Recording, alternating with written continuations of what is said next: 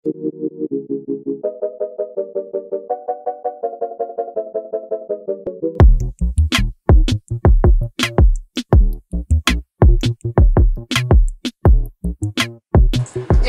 Abbas is an excellent spoken word artist and essayist and a very dedicated advocate of social equality. Ladies and gentlemen, I give you Jamila Abbas.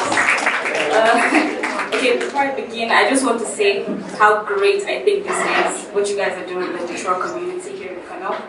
My name is Jamila Abbas, and this piece is titled Red Culture.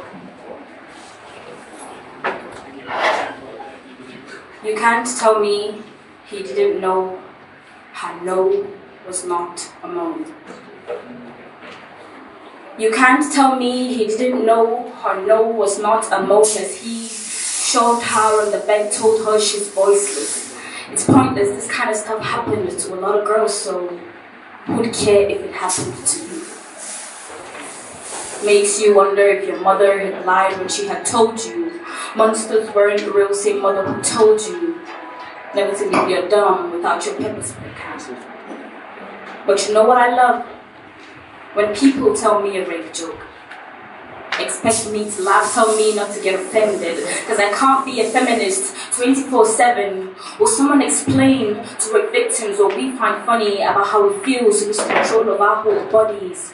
Someone explain to them what makes us chuckle, the concept of being violated in the most intimate way possible. One of the most abhorrent things that one human can do to another, yet there is no crime. Our society is more ambivalent.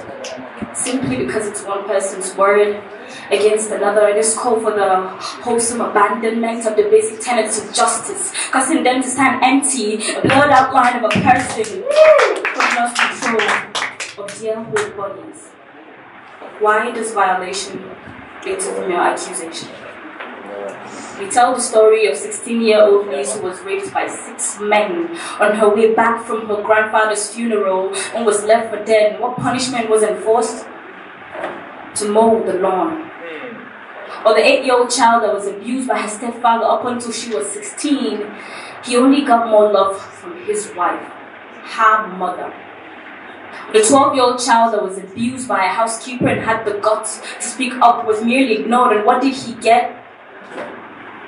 A raise.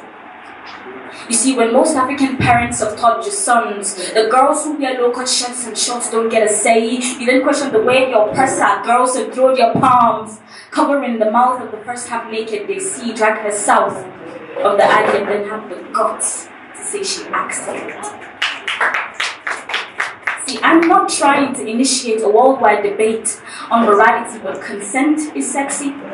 Lingerie is sexy. Consent is a basic human right. We need to change the conversation of consent, and no matter what she wears, or covered, or slutty, her body is hers. But since I'm not sure to have that, when I have a daughter, I won't raise her to be nice.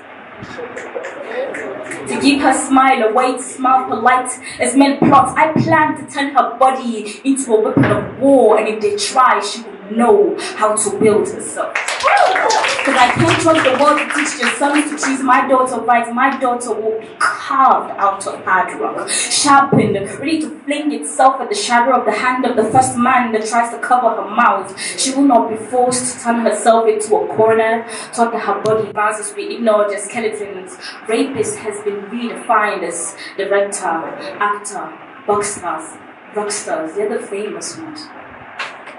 While victims has been redefined as too drunk, too sloppy, not worthy investigation, too sexy for you to handle. You see, in the 1800s, he wouldn't even kiss your hand goodnight because it was inappropriate. 1900s, he needs your consent to share a drink in private. 2006, Jamie Foxx blames it on the alcohol. 2013, Robin Thicke knows you want it. Woo! You see, rape no longer knows closed doors and dark alleyways. We tell victims to trust systems that put them on mute, while the system is a part of the rape culture, which some blur the lines, drowning victim voices in the wild noise of the radio. And I'm tired, really freaking tired. But the society and its system will continue to hear us speak and recite another rape poem, then another, and another, until rape means crime, until woman means human, until no really means no.